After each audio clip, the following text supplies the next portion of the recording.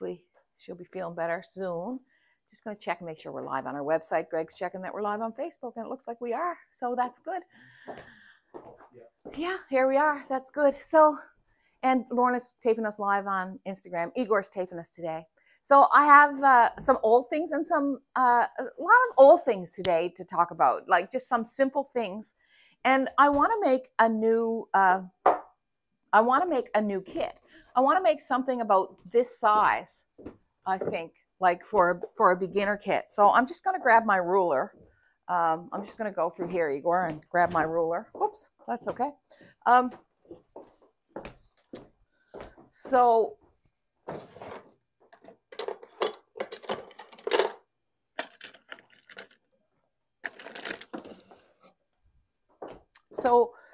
let's measure this one. This was our kit from last year. We may re-release it at some point as a product. So that's 5 by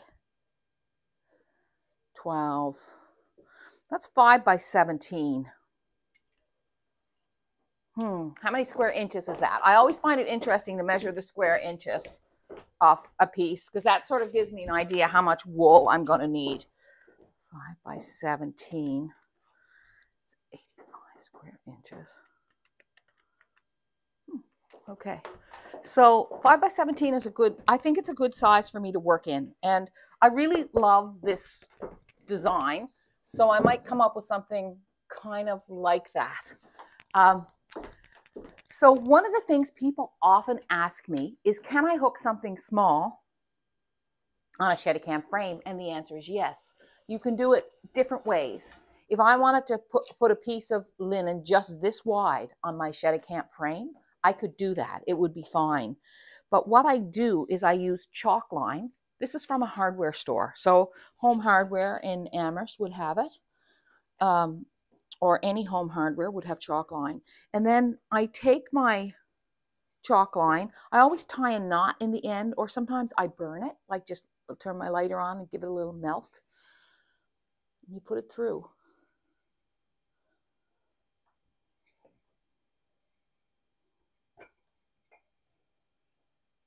You're probably anxious to see the pillow I made last week, eh? I'm going to show you. It's still here. And then I stretch it like this and tie it nice and tight. And so you can do this you could put as long as your linen will reach from here to sew it on, you can do any width. You could do something this wide. It could be 5 inches wide if you wanted it to be. It doesn't really matter. Just showing you that.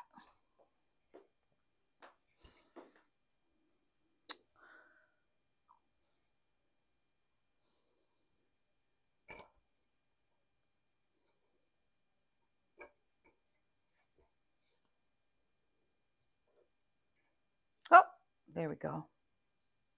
It's upside down.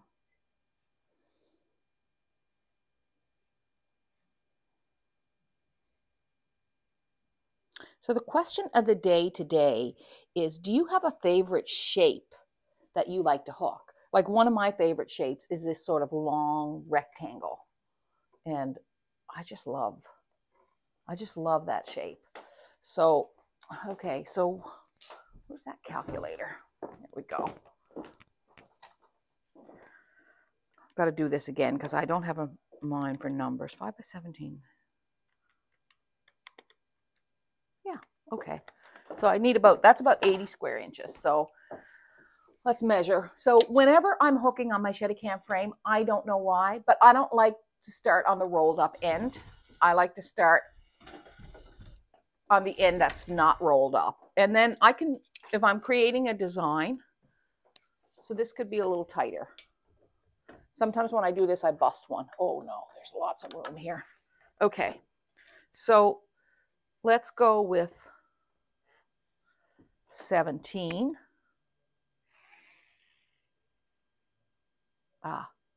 Let's Igor is here taping today, and he always measures the rugs for me, and then we order the frames. And one of the things you want to do when you're ordering a frame for a rug is you want to leave yourself 1/4 inch. So for example, this rug is 12 Oh, so it ends up being 16, 12, 12 and 5, no, 7, that's 17 inches.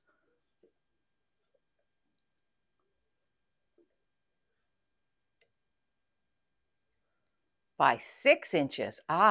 17 by 6.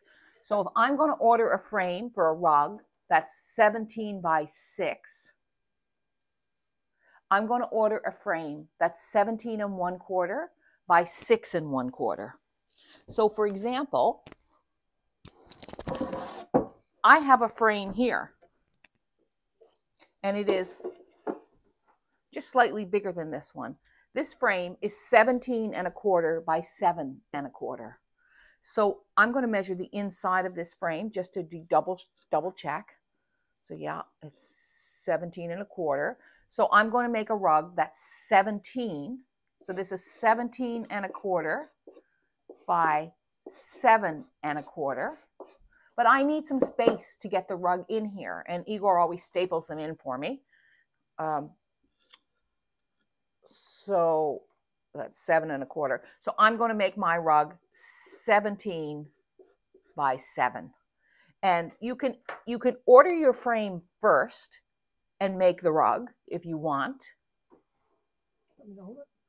Yeah. Yeah. Yeah. What were you going to say? Yeah, you're going to tell me something? Unit sizes? Yeah. No, I'm good. But when a rug is 17 1/4 by 7 1/4, I need to make the rug. Oh, right. Do I? Yeah. 17. 17. By 7. 7, yeah. Yeah. Just little. You need a little space. Yeah. So like when you measured, for example, when you measured this one. This one, right? Yeah. You measure that. I'll get you the bigger. Sorry, Igor. Don't be complaining about the ruler. Oh, yeah. Thank you. Great. Okay. Okay.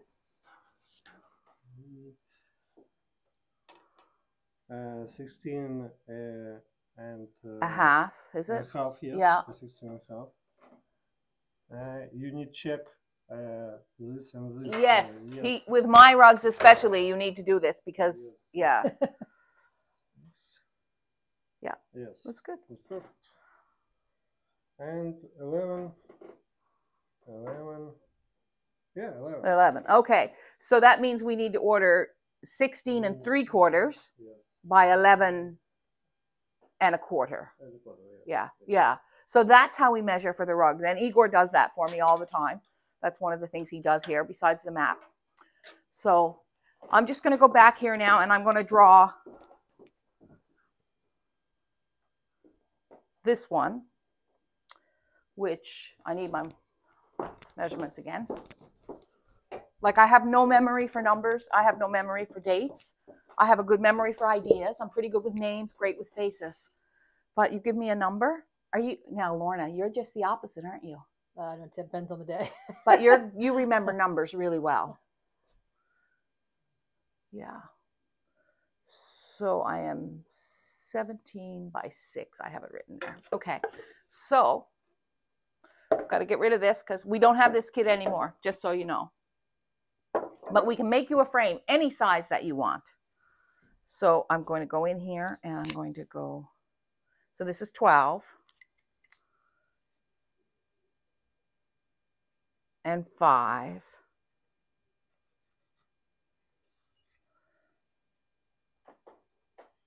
By 6. By 6.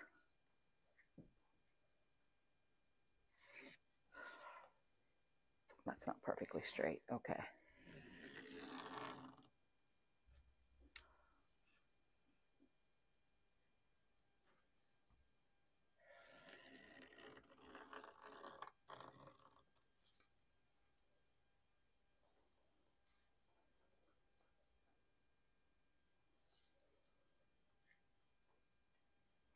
Okay. Okay. So now we're going to create a design here. And this design may or may not be a new kit. We're just wondering. Greg made me a decaf this morning. Quite fancy. Yeah, everybody's enjoying it. We got new dishes too. We were eating on chipped dishes. Okay, so what am I going to make?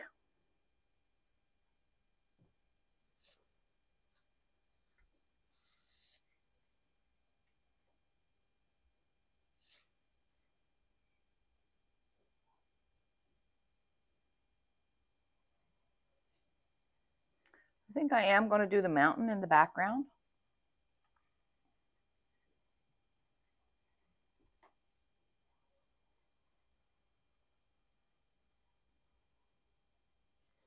I think I'm going to do like some goldenrod, sort of yellow, a lot of yellow. So, and I don't know what I'll do with the sky, but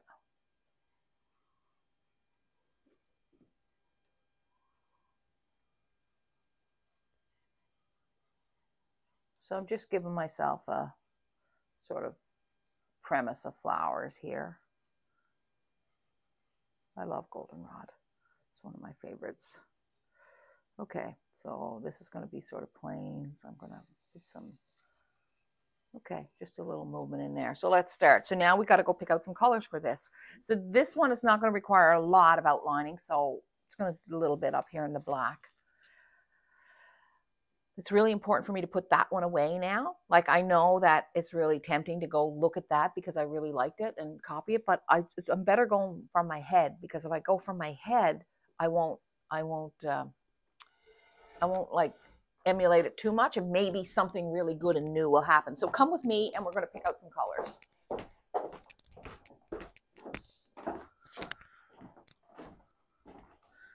So I know I want yellows. So I'm just going to pull out some gold here. That's kind of like our window pane gold.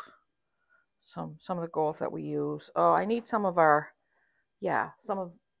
some of our great custom colors that we use in gold. Okay, so that would probably do me. I might want a bit of this just for a bit of texture. And then I want some greens, and I am very partial to woody moss. So I know I want that for this. So let's look under my mossy greens and see what we got. So there's some woody moss.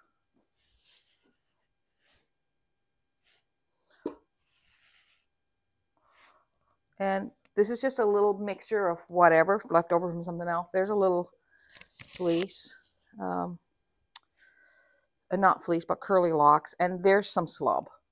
So that's good, but there's not much variation in color there. Like you can see that that's just sort of like, it's a little bit flat.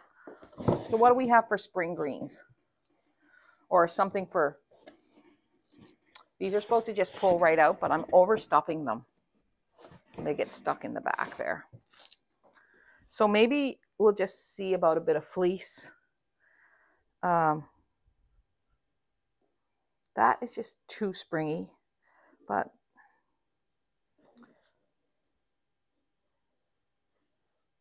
a bit of citrus maybe. Okay. And then I'm just going to throw in like a few strands of that just to buck it up a bit. And then I'm going to see what I have for dark green.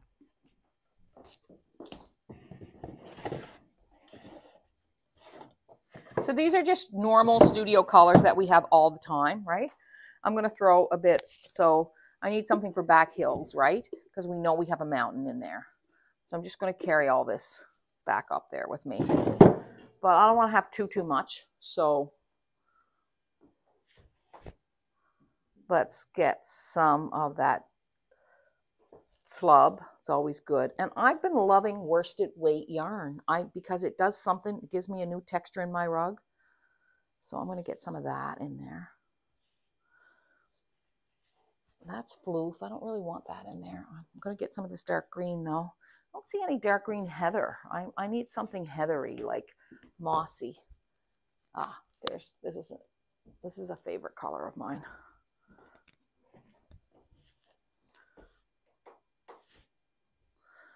Okay, so you can see there's, you know, I'm over projecting what I need, which is okay to get started. Always good to have sort of this kind of thing, a green heather mixture.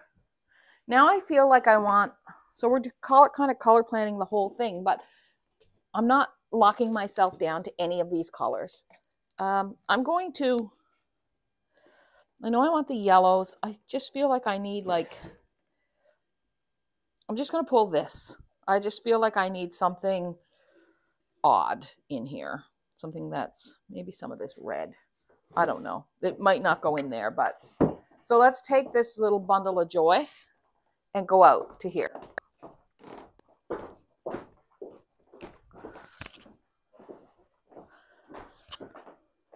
Okay. I'll be right back.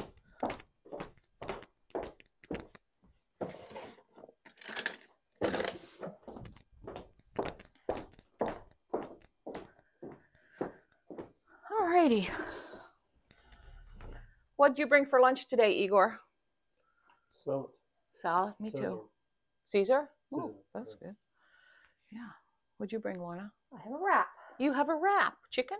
Ham. Ham. Yum.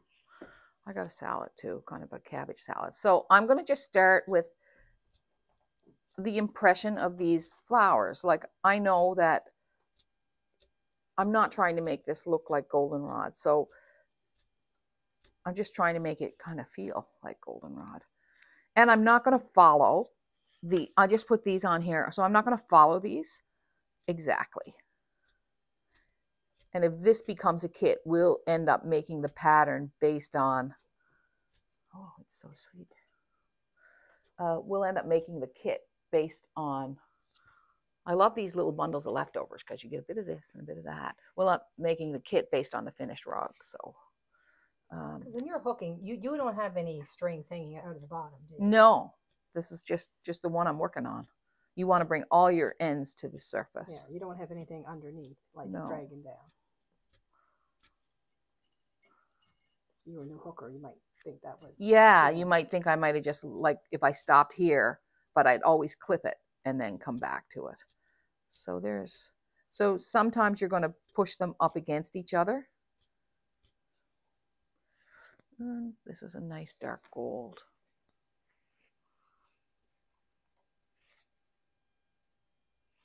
Okay.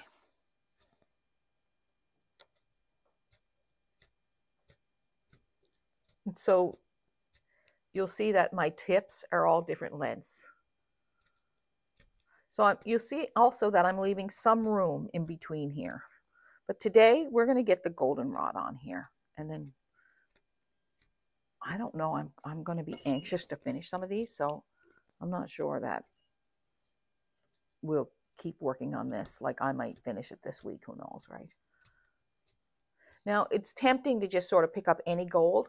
But with this rug, I just want to keep the same gold. Like where this is half done, I could just pick up another gold and do it in a different gold on the bottom half. But I don't want to do that. I want to keep them kind of, if they start in this color, they finish in this color. And you'll notice that some of them are going all the way out of the rug and some of them are just going to the edge of the rug. So this lesson today is a good lesson in a lot of things. You've learned how to measure your frames, right? You're measuring your frames and you know how to do that.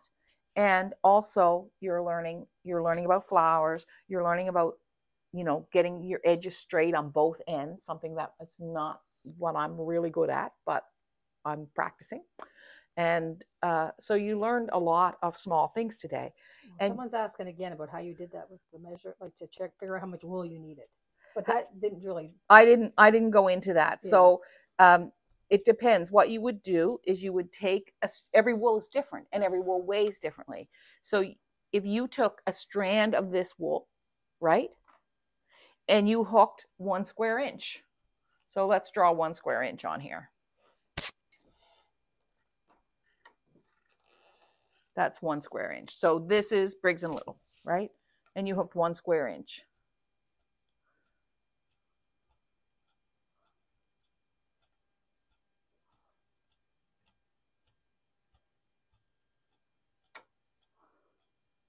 So one strand at this length, you have to measure the length. That hooks 1 square inch. Okay? So you have to measure the length of the strand, and that hooks 1 square inch. But this yarn here would be completely different, right? So every yarn is different. So it's very difficult to measure them exactly. You just do your best. The other thing that I often do is say if I want to know how much yarn I'm going to need for the sky in this one. Oh, there's so many lessons today. I would take this and I would lay it about 4 thick. So right now it's about 2 thick. And then this is half again. So I would lay it like 4 thick. So that yarn will probably hook this area, right? And when it's about 4 thick. So that's the way we do it with cloth. That's the way I try to do it with yarn too. So I don't want too many different. Cloth is a little easier. Cloth is way easier, right? Because you can just take it and fold it 4 times and you know. So a piece of cloth that's 4 inches by 16 inches will hook a 4 by 4 inch square. Simple. Okay, so this is our goldenrod, and I really want to put in some green right now, but it's not the time for me to do that. I'm going to wait. But the yellows are so pretty. The yellows are so pretty. You love yellow, don't you? Yeah. You have you have a little yellow building in your yard. Sweet. How are we doing for time? We start a little bit late. Yeah. How what time do you have, Igor? 22. 22? Oh, we better wrap it up. Okay. So that's our lesson for today. There were a lot of lessons today. We were lessoning about measurement, the amount of wool that you need to hook something. We learned about making small things on a shedded camp frame, about the size of the rugs you need for the size of your frames. Oh, you want to show your pillow or your... I'm going to show my pillow from last week. So this is the pillow that we completed. And really, I think it might end up being here because it looks so good. I don't know. What do you guys think? It looks really good. It does look really good. Yeah, I like it. It came out really good. I was going to take it home, but now I'm not sure. And then this could have 2 over here because I find these pillows just a little squat. So yeah, and this is not bad. Like, it's comfortable. It's comfortable. It looks really good. So I'm really happy with the way that turned out. And I want to show you our new beginner kits. And I want to show you today how perfect they are and how they go together in sets too. They're like perfect. You can have perfect little sets. Like, you can take the Dory Man. This is our new beginner kits. These are all $49.95 on burlap, a little bit more on linen. But you can take the Dory Man and you can put it with the 3 boats. This one is called Shorebound. And you'd have a nice little set, or you can hang them this way. The other thing that looks, and then if you wanted to, you could pop a house in there and have a set of 3 like that. And they're working together in a much different way than they used to. These 2 go together really great. You could have the sailboat and the houses above it. This one is called Schooner on the Bay. But I love these 2 together. So this one is called Weathered Farmhouse, and then the other one is Neighbors. And I made them that way so that we can hang them together and look really, really good. Even in terms of color, those 2 look good together. You know, the boat and the oranges, even though the subject matter is very different, but they still work together. They all work together anyway because they're all 6 by 6 inch, and we do have the frames. You can buy our frames that are 6 1/4 inch by 6 1/4 inch. The other thing I want to remind you of is our flare yarn. So last week we pretty much sold out of this yarn. It was just an amazing, and so we ordered more right away. It's on order, and this yarn is made in Italy, and it is 95% mulesing free virgin wool. So that's what it says on it. And I'm just going to show you what one of them looks like hooked so that you can see, because it goes thick and thin. So I want to just lift off. So this one here, for example, goes from green into pink into yellow, right? And let's have a look at what it actually looks like when we hook it, just so you can see. What did you fill your pillows with? I filled my pillows. Oh, it's sweet. So this would look really good. This one is great. I forget the names of these. The names are on them. They're written on them. This one is spring. So see how the green is turning, the yellow is turning into green now? And it's almost like a thick and a thin. So it gets fluffy and then thinner. So that's how it hooks up.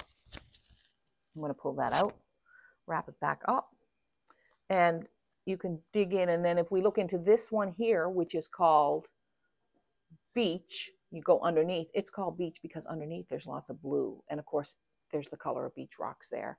This blue one, which I think we were sold out of and now is open again, that one's called beach too. Oh, that's my mistake. We have another one that's light blue. So see, this is beach and this is beach. So it just depends on where it ends, right? And where it begins. And then we have a fourth color. I'm not sure the name of it. And this one is marble. So Kush just added more inventory because I ordered them yesterday. And you can go on. So if that was sold out and you missed out on it, now's your chance. So there you go, folks. That is my story today. And just remember that when you share rug hooking, you just never know what you're sharing. You just don't know what you're giving to someone when you teach them how to hook rugs. So be sure to share your gifts and your talents. I also wanted to mention that the town of Amherst has decided to have a little soiree for me next Thursday. Is it April 11th? April 11th. April 11th from 12 p.m. to 1:30. And you're welcome to come. If you decide to make a road trip to Amherst, you come. We're just celebrating. They're having it at the town hall from 12 until 1:30. And there's light refreshments, and we're just all going to have a visit and a little party, really. And it's to celebrate the fact that I received the Order of Canada. So I thought it was lovely that the town wanted to do that, and I'm inviting you. So I hope the town knows that you're all invited. I'm sure it'll be fine. But anyway, if we run out of chopped carrots, we run out of chopped carrots. I don't know. It doesn't matter. But if you can come. Like if you live down the road, come. We're looking forward to it. We're all excited about it and going to have fun. And either this will be done next week when you come back, or we'll still be working on it. I have no idea. But I'm glad you're here with me, and thank you very much. And remember to share your gifts, share rug hooking, because you never know what you're sharing with people. Thank you. That's it for me for today. See ya. HookingRugs.com.